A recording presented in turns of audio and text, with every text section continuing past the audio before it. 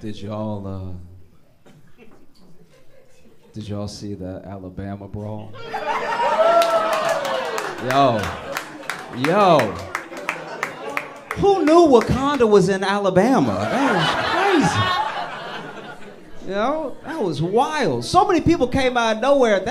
That shit was like Black January 6th. That was like... That was crazy. If you didn't see the video, if you don't know what I'm talking about, I'll explain it really quick. Basically, there was this one guy. He was an employee of the place, right? And he was like asking these people to move their boat, you know? So it was a black employee, but he was asking these people who happened to be white that had the boat to move their boat, and they wouldn't move the boat. I don't even know if this part is true, but I heard that the riverfront boat that was waiting to dock had been waiting for like 40 minutes because these people refused to move, right? So finally, he just keeps going, like, you gotta move the boat, you gotta move the boat. They get out of their boat, they're cursing at him, and he's not backing down. He's like, you have to move the boat. I work here. You have to move the boat. And then they just keep cursing at him. Finally, they put hands on him, and then they start fighting him. And he did his best. He held his own for quite a while. So it's not like they beat his ass, but they were clearly ganging up on this dude, right? And, you know, a lot of people, as soon as they saw the video, they got upset. I got upset when I thought it was going to bum me out, just seeing like 5 white dudes ganging up on this like middle-aged black dude and everything. And some people were upset about the racial part immediately. But I'm not going to lie. I was distracted. I wasn't. I didn't hate these people because they were ganging up on them and they were white. I hated them because they had a boat. You know what I mean?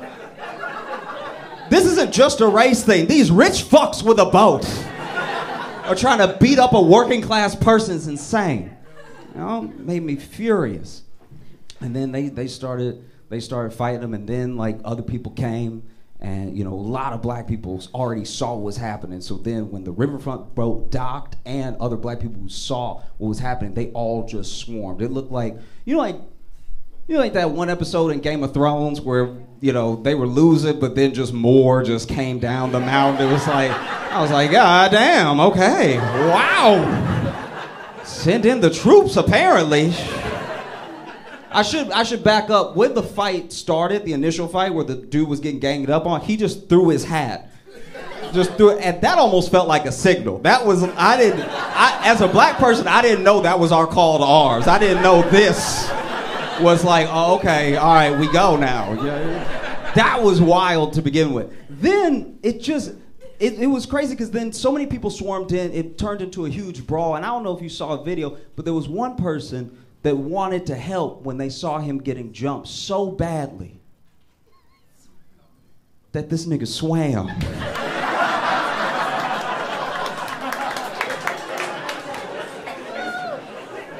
Jumped in the water. From the camera angle, we don't know where he came from. I'd like to think he came from Africa. I'd like to think he started swimming 6 weeks ago in preparation. Because look, if you know, the history of black people swimming, especially in the South, you know that we're not known for it. You know what I mean? And so I'm not gonna critique his swimming because I was just happy to see another black dude swim. That's just, every one of us swimming is a W, okay? But I do have to comment, because he wasn't swimming normal. Did you see him swim? He wasn't swimming regular. This was not regular swimming, right? This man wasn't swimming to the fight. This man was punching the water till he got there. I knew he was gonna whoop ass when he got out of the water because he was... I've never seen someone punch water till they got to their location. That was so crazy. Go back and watch the video. This man... punching with horsepower. Like, I've never seen anything like it. And then he gets out of the water, starts whooping ass, everybody whooping ass and everything. So you know that those white people, when it started fighting, then started more fighting, you know they were relieved when the cops got there, but they must have been conflicted because half the cops were black. Like that's a situation where even when the cops arrive, you're like, ooh, whose side are you on? Because I was kind of doing a thing before you got here. You know what I mean? Honestly, that's what's so wild. Because I think also, I've tried to put my mind in, I've tried to put myself in the mind of each person that was in the video in a way. Do you know what I mean? Because that's a terrifying thing. To get jumped is a terrifying thing. Then the person swimming. Then I'm just trying to think about every angle that I could think about it from. I'm not gonna lie. That must have been a huge surprise, because you out here ganging up on this one dude with your buddies, and then before you know it, there's just like 50 black people. That's listen. I'm telling you right now. Let's say y'all just blinked, and when you opened your eyes, there were 50 black people behind me. I'm not even saying you'd be scared, but you'd be surprised.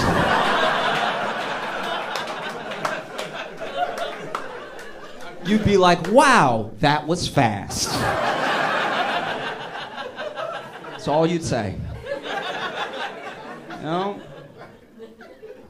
Because that's the thing. That's, I think, the strangest part, one of the weirdest parts, like when you start watching the video. Let's say you start watching the video, you had no context, nobody told you what was gonna happen, you hadn't seen any of the memes yet. The craziest thing about what happens is that, especially as a black person, I think some people are curious why black people have been memeing the shit out of it and everything. It's because if you know the South and you know the history of 5 white guys ganging up on a black guy and how that usually goes, you know, especially when they have enough money for a boat.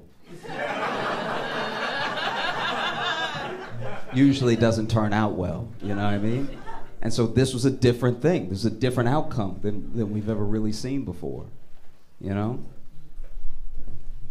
Because I'll be honest with you. Let's say we're in a different time and there's no camera phones and they were able to leave before the cops got there. They would have just beat up that dude and left, you know? And that's my thing, where it's like, okay, yeah, whoop their ass, we all laugh, we all celebrate, whatever, but like, fuck up that boat. Like, fuck up the... What are you doing? Like, bust up the bow or something. Like, rip a rudder out, please. I do think that would hurt them more than the ass whooping. They just be standing there and looking like skippers. Not the boat! You know? I used to work at a grocery store in a bad neighborhood. This is a terrible job. I lived in Chicago and I worked at this grocery store. It was horrible, right? And the thing I hate most about working at a grocery store is not good is the security not good. Because then security, anytime something would happen, the security would walk up to me and talk about what we're gonna do about it.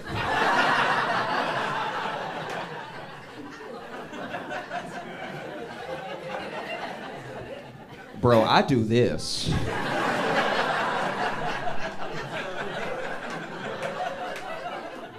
You do this. And, all right, look, just hear me out. There was a guy who would come into our store, and he didn't come in often. It'd be like once every 2 months, maybe even once every 4 months if you were lucky. But this guy was crazy. And when he came in, he'd come in and he would fuck the lettuce.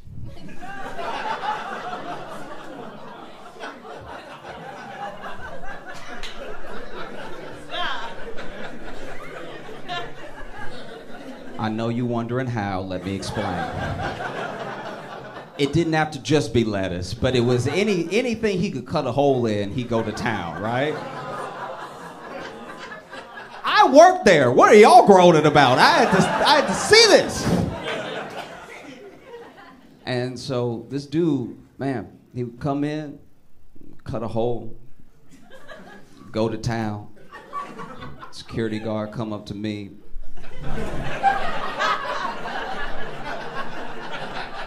Security guard came up to me one time and was like, he's back.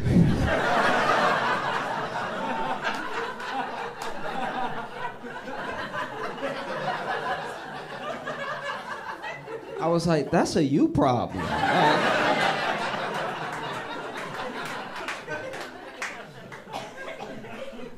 And I don't know. This, like, dude was clearly not all there in the head and everything, but yeah, he would just come in, he'd catch a melon or something like that, and just make juice. Like, this dude was. I know. But a security guard came up to me and was like, he's back, so I'm gonna need your help.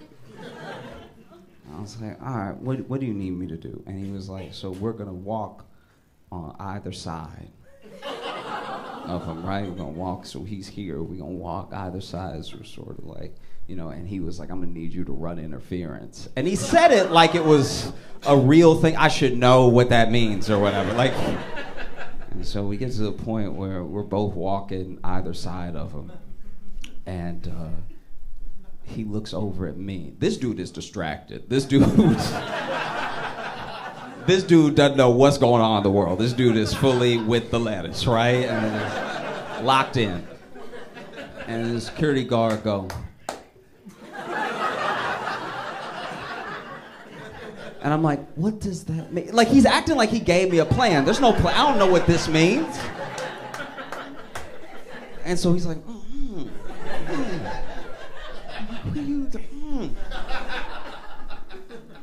So finally, I just yell out, I'm like, hey, dude fucking the lettuce. And that dude turned around and faced me, and when he faced me, I was like, tackle him. And then he did. He tackled him. Got that dude to the ground. And you gotta give credit where credit is due, okay? You do. To the security guard and to this dude, because this dude was so hard when he got up, the lettuce was still on him. That is crazy. I don't know if I've ever been that hard in my life. This dude got up, hands being held. Like, it's not like he can help out for a quick second.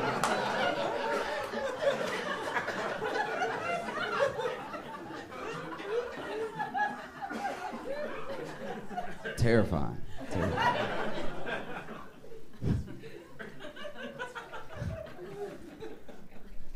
I've been thinking a lot about the way that that couples fight.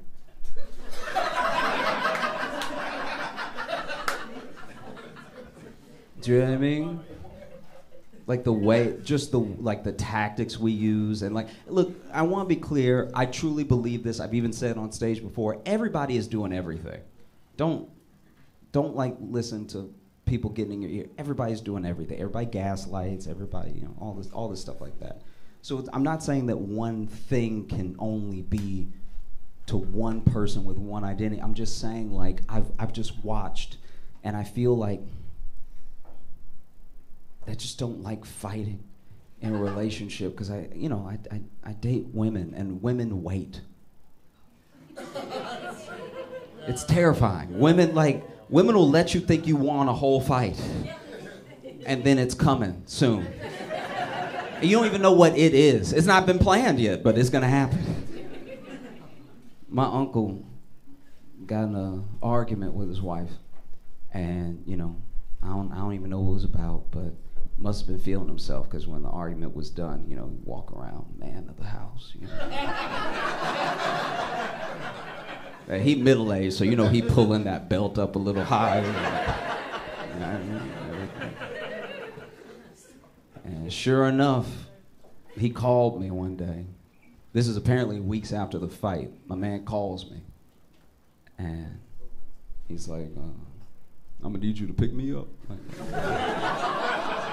I need you to pick me up, come get me, I'm gonna need some help, young blood, like I just said. And I was like, what's wrong? And he's like, okay, so we had a little argument, all right? So we had a quick little argument, and I thought everything was fine, but it's the day to take me to the optometrist, because I broke my glasses, and she talking about she not gonna take me.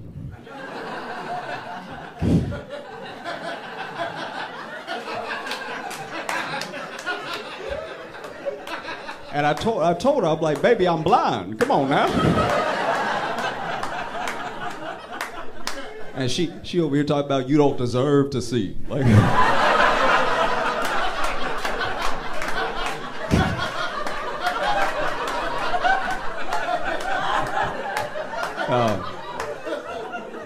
Yo, y'all been phenomenal. Thank you so much. I'm Josh.